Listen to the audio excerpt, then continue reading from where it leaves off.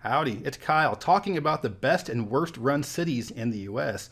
This is not going to be a ranking of mine for these cities, but rather a response to an article that I read on the financial website WalletHub talking about the best and worst run cities in the country. And when I first saw the title of this article from these guys, I was thinking, well, this is going to be something. And then I saw their list and it's something all right. So in this video, I wanted to discuss some of the fatal flaws with this particular study, but also with studies like this in general, and why you shouldn't get geography information from financial publications like this. But I'll also go over a couple of cities that I do feel are poorly run, but it's not going to be a ranking because this is really a type of topic where you really just can't find an accurate way to rank them. But let's take a look at this article talking about the best and worst run cities in the country.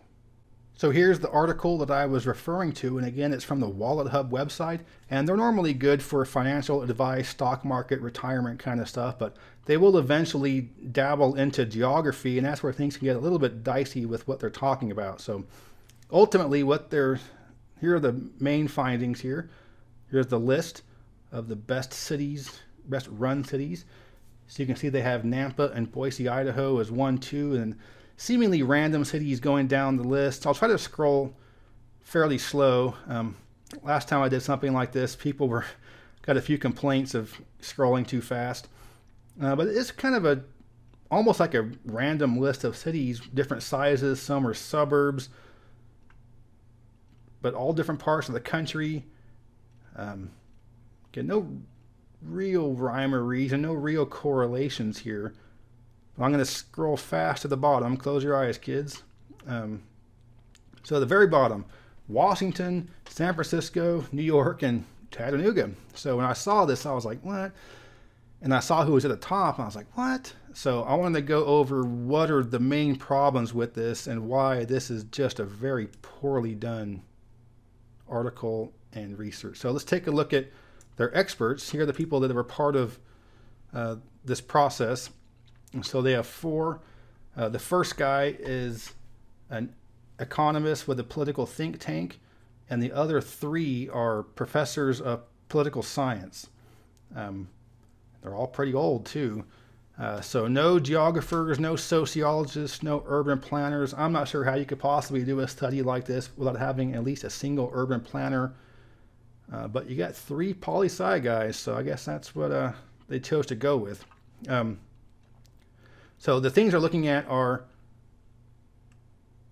their main methodology. They're looking at financial stability, education, health, safety, economy, and infrastructure. Those sound like exactly the things you think you would talk about when determining what are the best and worst run cities in the country. However, where they weight the things is where you start to see some of the problems. So for example, this whole thing is 100 points total. Financial stability is 16, with the Moody's credit rating being by far the most important thing that they consider for this study. So basically they're saying is,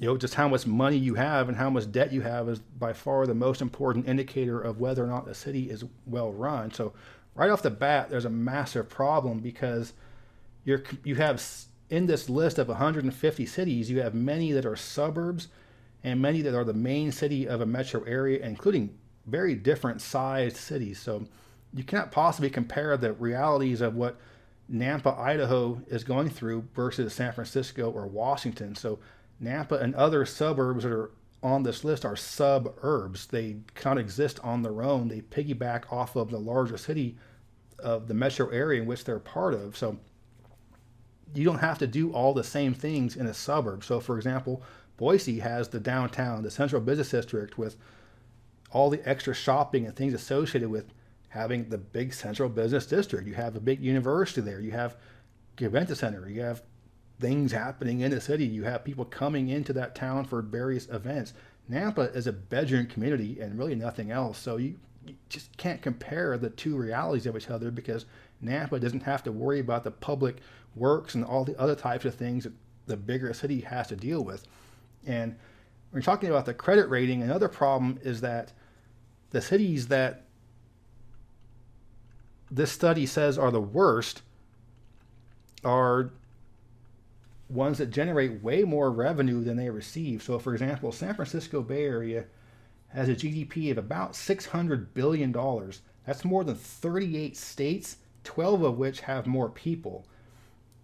And as a result, it doesn't get all that money back. So I'm from one of the poorest parts of California, one of the poorest parts of the country, and it doesn't generate that much revenue, but a lot of its funding comes in the way of subsidies from the Bay Area or Los Angeles or San Diego or other places along the coast.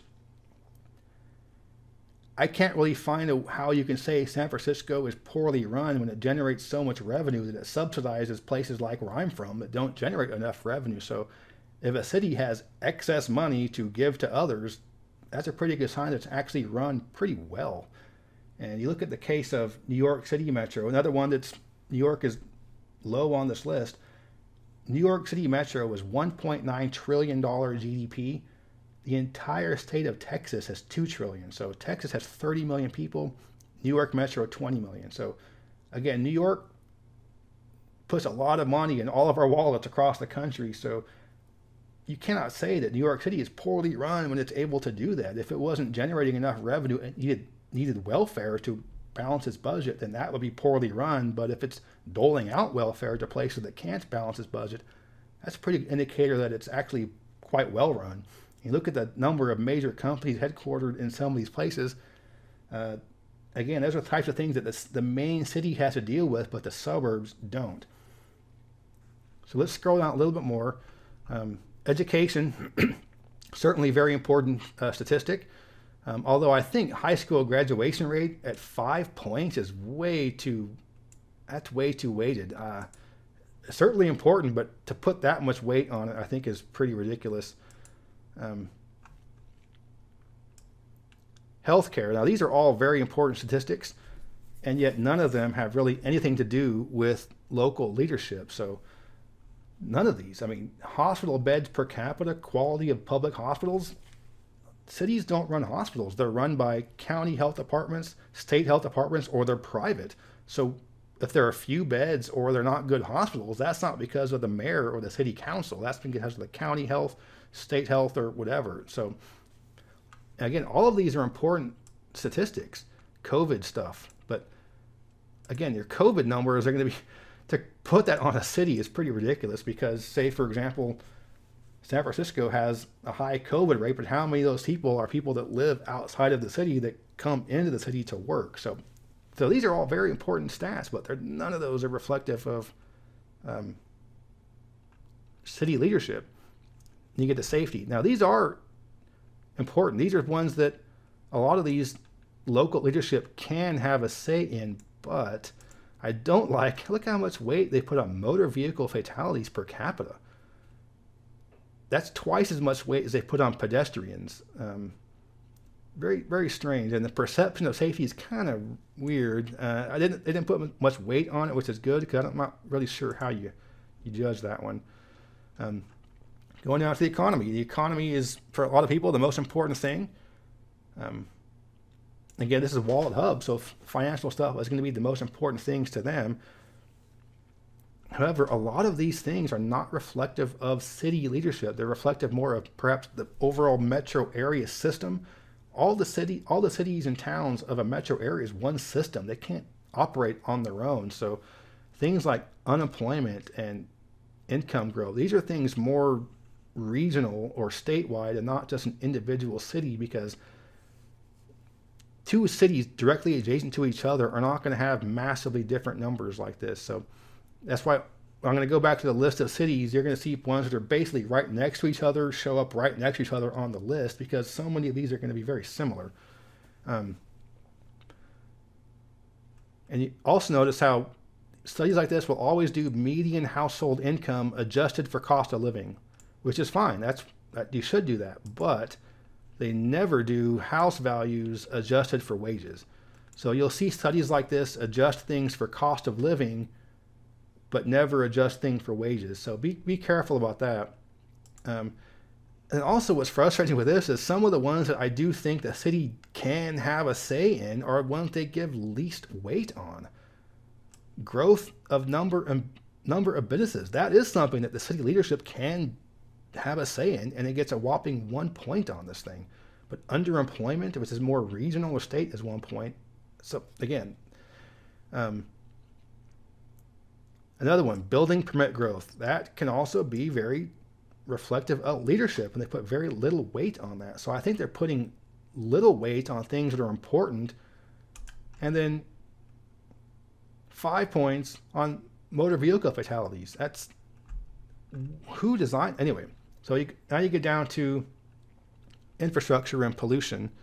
Now, a big problem that I have with a lot of studies like this is that the people that did these, and for those 4 expert guys I showed you at the beginning, they're all suburban guys. They all live out in the suburbs. So what is important to them isn't what's important to people that live in the city. And these categories are the ones that really matter to people that live in the city. So quality of the roads, commute time, transit access, traffic congestion, walking ability, biking ability, recreation, internet access, water quality. I mean, these are the things that actually matter. Look how little weight they give to any of these. I mean, it's crazy, but they give all the extra weight to things such as unemployment and things that have more to do with the region. And these things actually have to do with how well run a city is. These are the actual ones that matter, and they're putting so little weight on them, which is very frustrating. And again, the motor vehicle fatalities was almost 5 points, walking 2 points, traffic congestion 0.7. So the categories themselves not so bad, but the weighting is really quite ridiculous. And that's kind of just a general idea or a general feeling as to why I don't think you should be getting geography information from financial websites. And you might be thinking that, maybe money is the most important thing to you in your decision to move somewhere, and it might very well be. But these financial sources, these financial sources often don't know what type of criteria to even put in their algorithm. They look at the final number, just plug in these numbers, and the result is how we're going to rank it here, but we're not going to look at what are the actual criteria being put into the algorithm. You have to have some type of subjectivity, some type of geographical knowledge or urban planning knowledge to be able to accurately do a list like this. So just look at this list. I'm going to kind of go through this a little slowly, and just mostly big cities here. Bigger cities have to dole out more to smaller rural areas. And we got Cheyenne. How can you possibly even compare Cheyenne to some of these other ones? It's a small town. You can't compare it. Riverside is essentially a suburb. Fresno. I mean, Fresno and Sacramento are about the same on this list. If you're from California, they're not about the same. I mean, Fresno, I don't think it's as bad as people say, but it ain't great. So you'll see a lot of places that are pretty close to each other end up on this list. So, I mean, Modesto's right there as well. I mean, how can Stockton be 100? How can Stockton be above anybody? Stockton is notoriously poorly run. But apparently their statistics don't meet the algorithm's negativity. So it's kind of right in the middle, but it shouldn't be near the middle.